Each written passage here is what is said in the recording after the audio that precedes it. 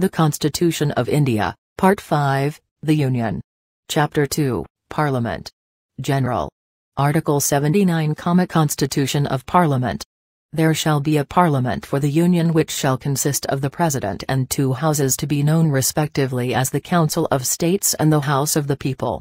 Article 80, Composition of the Council of States. Subclause 1. The Council of States shall consist of a. 12 members to be nominated by the President in accordance with the provisions of Clause 3, and b. not more than 238 representatives of the States 3 and of the Union Territories. Subclause 2. The allocation of seats in the Council of States to be filled by representatives of the States 3, and of the Union Territories, shall be in accordance with the provisions in that behalf contained in the fourth schedule. Subclause 3. The members to be nominated by the President under Subclause A of Clause 1 shall consist of persons having special knowledge or practical experience in respect of such matters as the following, namely, literature, science, art and social service. Subclause 4. The representatives of each state in the Council of States shall be elected by the elected members of the Legislative Assembly of the state in accordance with the system of proportional representation by means of the single transferable vote. Subclause 5. The representatives of the 5 Union Territories, in the Council of States shall be chosen in such manner as Parliament may by law prescribe. Article 81, Composition of the House of the People. Subclause 1. Subject to the provisions of Article 331, the House of the People shall consist of a. not more than 530 members, chosen by direct election from territorial constituencies in the states, and b. not more than 20 members, to represent the Union Territories, chosen in such manner as Parliament may by law provide.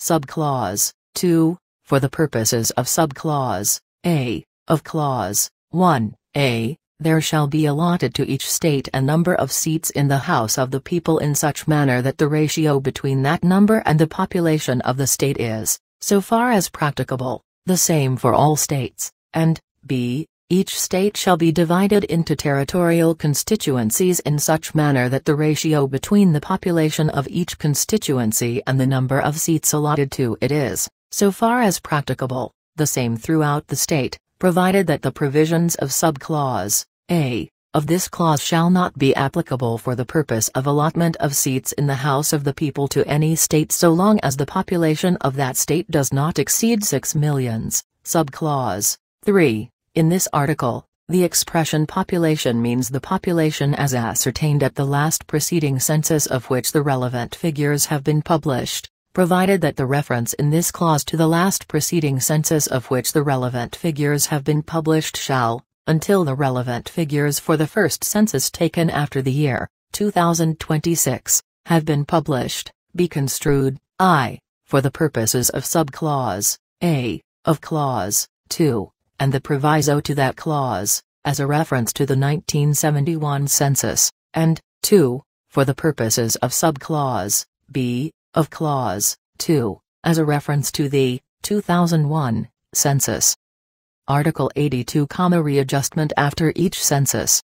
Upon the completion of each census, the allocation of seats in the House of the People to the states and the division of each state into territorial constituencies shall be readjusted by such authority and in such manner as Parliament may by law determine, provided that such readjustment shall not affect representation in the House of the People until the dissolution of the then existing House, provided further that such readjustment shall take effect from such date as the President may, by order, specify, and until such readjustment takes effect, any election to the House may be held on the basis of the territorial constituencies existing before such readjustment, provided also that until the relevant figures for the first census taken after the year 2026 have been published, it shall not be necessary to readjust I. the allocation of seats in the House of the People to the states as readjusted on the basis of the 1971 census, and 2.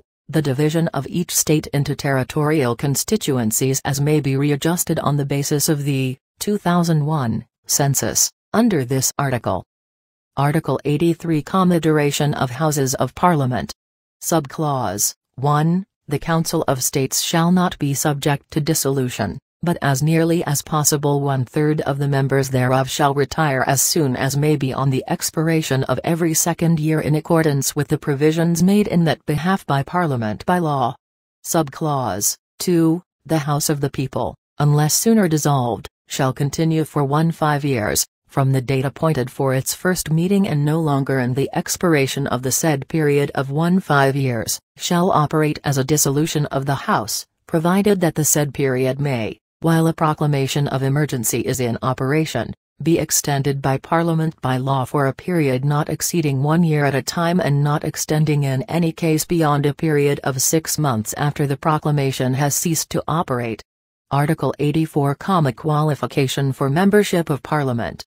A person shall not be qualified to be chosen to fill a seat in Parliament unless he (a) is a citizen of India, and makes and subscribes before some person authorized in that behalf by the Election Commission an oath or affirmation according to the form set out for the purpose in the 3rd Schedule, b. is, in the case of a seat in the Council of States, not less than 30 years of age and, in the case of a seat in the House of the People, not less than 25 years of age, and c. possesses such other qualifications as may be prescribed in that behalf by or under any law made by Parliament.